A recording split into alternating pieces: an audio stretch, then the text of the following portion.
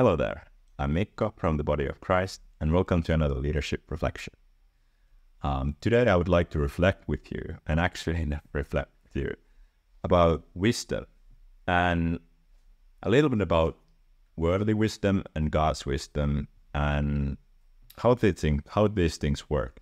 And a little bit of background, why I'm even thinking about this is, I was studying this leadership material with my friends, and there was this example, like a case study, so to speak, of Bill Gates here and his magnificent plan with Microsoft. And he was presented in a very positive light in this study, whatever, and about, how he turned the company to better and stuff. And I'm not the biggest fan of either Microsoft or Mr. Bill himself. So that's a little bit triggering to me, or hard to swallow, And what I'm thinking is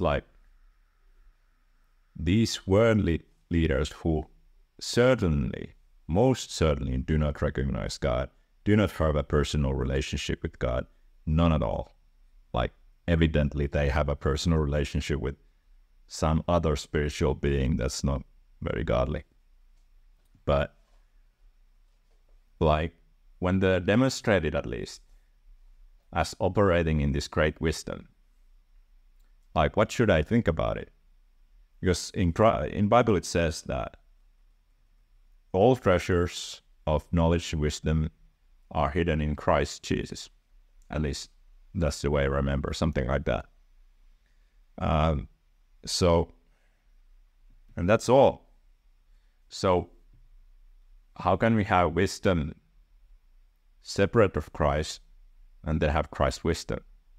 And how are we supposed to follow these things? And I did a video about this earlier as well, about following God's systems versus following the systems of man, and that can help you maybe reflect on this more as well. I'll link it here and here, I guess. But I'm still thinking about that. How much should we follow this, steps 1, 2, 3, and is it wisdom? Before we go into that, or kind of part of going into that, I would like to speak a little bit about what at the moment do I think wisdom is, and what is knowledge and what is understanding. And this is just my thinking at the moment. But I think you will find this edifying, because I think it's I haven't heard this thought this way too much. And what there speaks to me is the book of Proverbs, and how Proverbs speaks of wisdom. And it says something on the lines that call wisdom your sister and understanding your kinswoman, or something. So it describes wisdom as this woman that sets up the table and calls people to eat and to understand, to leave their ignorance and to receive knowledge and the fear of God. But it describes wisdom as a person. And in video games, typically, we have this, let's say this is a video game character here, it's a soldier guy, whatever. Typically they have these stats, this is his strength, and this is his dexterity, and then he has wisdom. And this is also how we do this in real life. We think of IQ, for example. We try to measure these things, and we think of them as attributes of this character, of this leader, or you as a person. And you say, you have an IQ of 145, whatever. And it's inherently in you. And that's the message kind of displayed through these video games, through the school system, through this sort of, I don't know, all sorts of tests and stuff.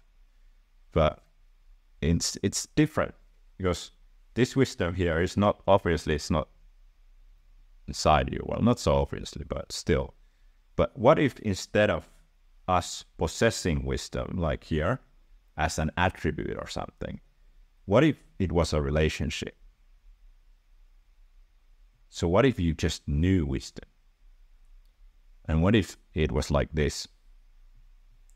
Let's say you're having a meeting or something. You need to make an important decision in your business. Here's a contract to sign or not to sign, and negotiations are going on, and this is your potential client speaking here and trying to sell this product. Okay? And let's say here's wisdom first. And she says, be fond of this. Think of this. Do this. Follow this. Remember this instruction. Remember what your father told you. Remember what God told you. Remember what Bible says here. Listen.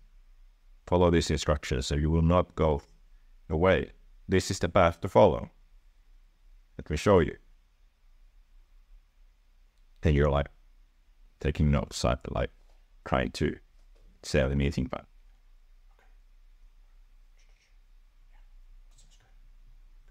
Then you say, oh, but how about num num num? And they're like, what? How did you know? That's the worst thing I've said ever. No, I must buy.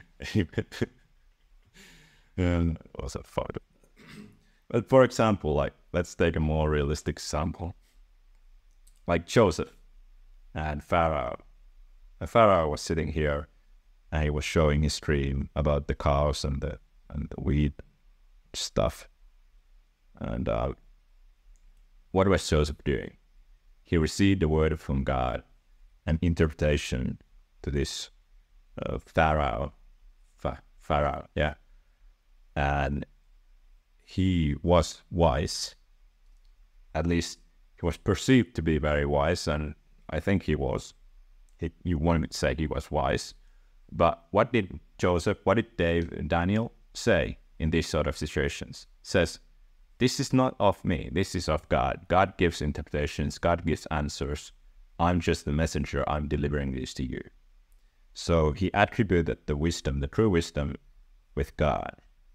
So God is the one who possesses wisdom, if that's a thing.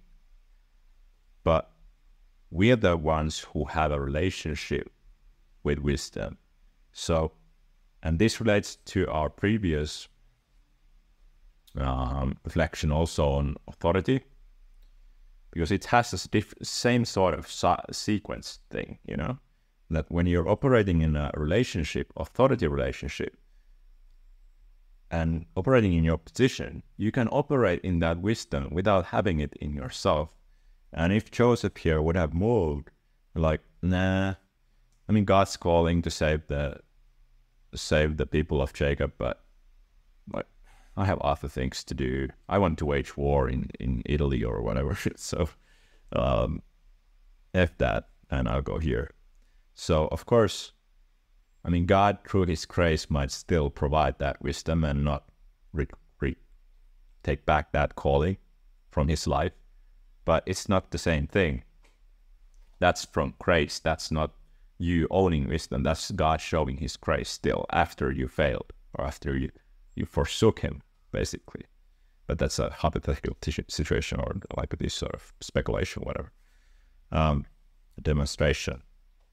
So I think that is very valuable, thinking of wisdom as like a relationship with the being. It's very close to God. It's either God or the Holy Spirit or a spirit of wisdom, you know, or something like that. I don't know what it is. I don't know how it works. But I find it interesting, an interesting thought to think of her as a person. And for example, me not possessing any wisdom in myself, but just speaking what she speaks to me, speaking what God speaks to me, speaking what the Holy Spirit speaks to me.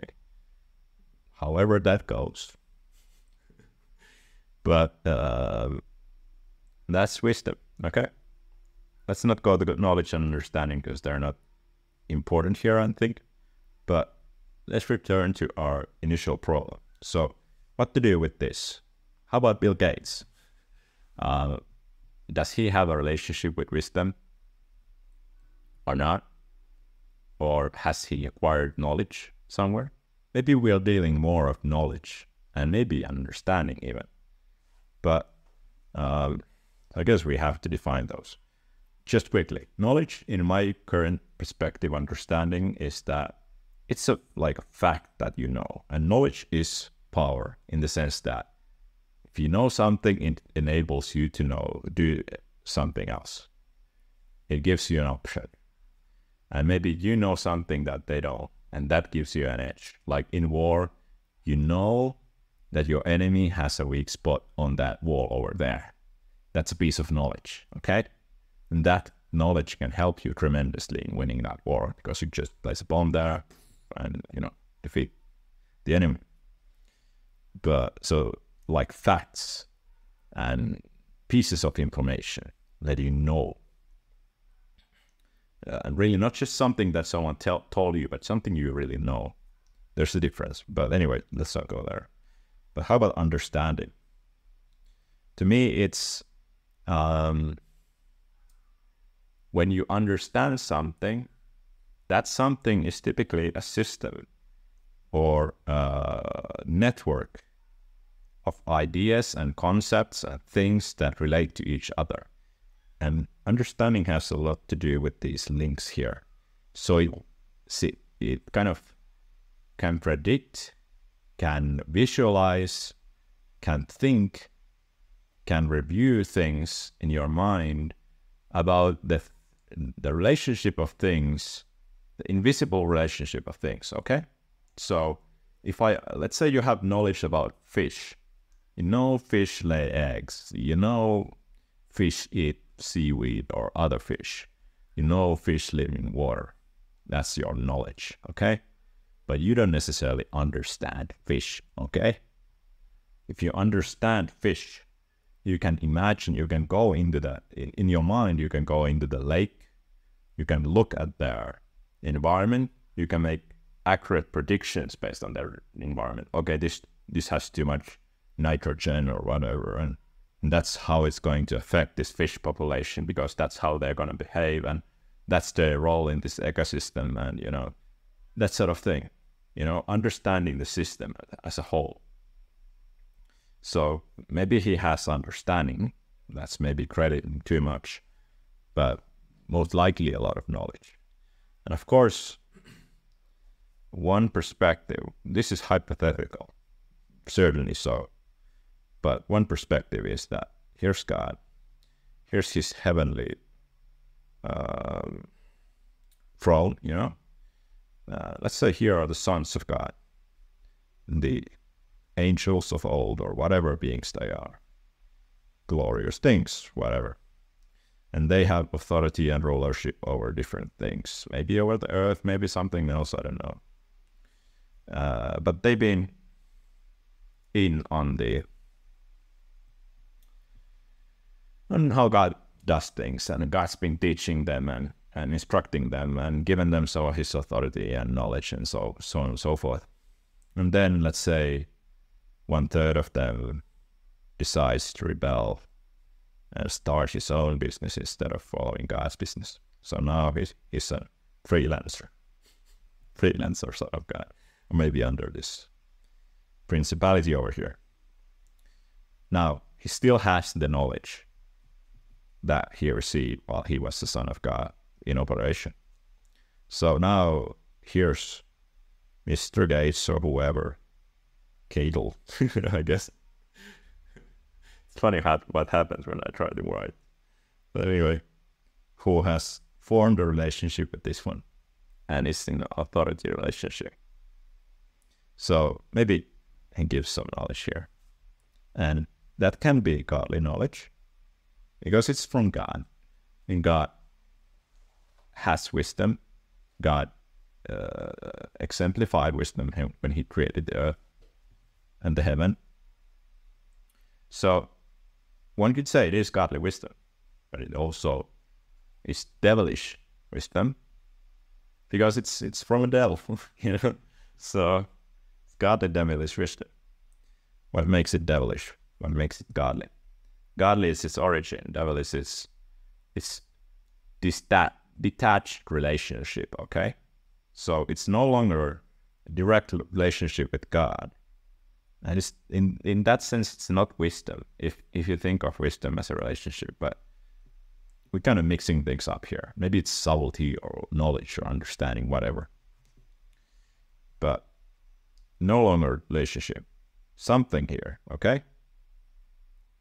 And something operated independently. Like, for example, when God created the mankind, Adam and Eve here, he said to them, you can eat, you should eat of all trees except this one, because this one will give you knowledge of good and evil. What knowledge? How knowledge? Not through a relationship with him. No. True independence. Independent of God. Giving them the same position as Satan has, for example. He doesn't have a relationship with God, positive relationship at least, but maybe he has eaten of the food of whatever, or operated previously under that knowledge, whatever. I don't know, okay? But it's independent.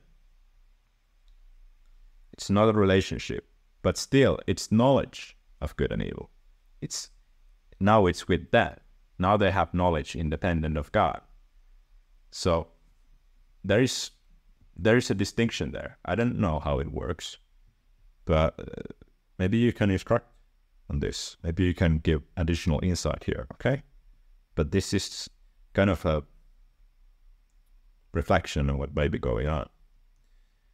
So that's why I kind of initially named this abusers of wisdom, because it's not having a healthy relationship with wisdom, the spirit or whatever.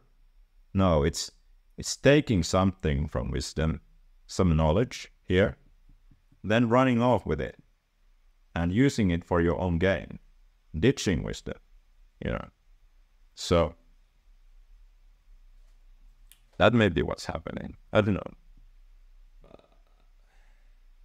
I just cannot see how they would have a relationship like that. Like wisdom says, my thoughts are righteous, pure, holy, good, and wickedness is an abomination to me. And then what we see, the actions and the results of these so-called wise people is wickedness, evil, murder, sacrifice, things that are not in God's heart. So they are not inspired by God. They're not in a close relationship with God. It is inspired by something completely else. But yet, we see this kind of wisdom, so to speak, demonstrated. So, yeah, today maybe more questions than answers. Unfortunately or fortunately. Let me know. Do you like, or like is a stupid word, okay? Do you find it edifying? This sort of questioning, or more sharing of kind of revelations, or stupidity, however you want to say it. I don't know. I'd love to hear your thoughts. And what can you bring into this discussion yourself? Like, there's certainly something I don't see. Like, help me see it. Help me see what's going on here. What's wisdom, really? What's the worldly wisdom, where it comes from, how it works, how does these things work, and how to work things righteously, especially. Like the practical thing, of course, is that me or you as a leader, how are we supposed to function? Are we supposed to follow the big G, meaning gates?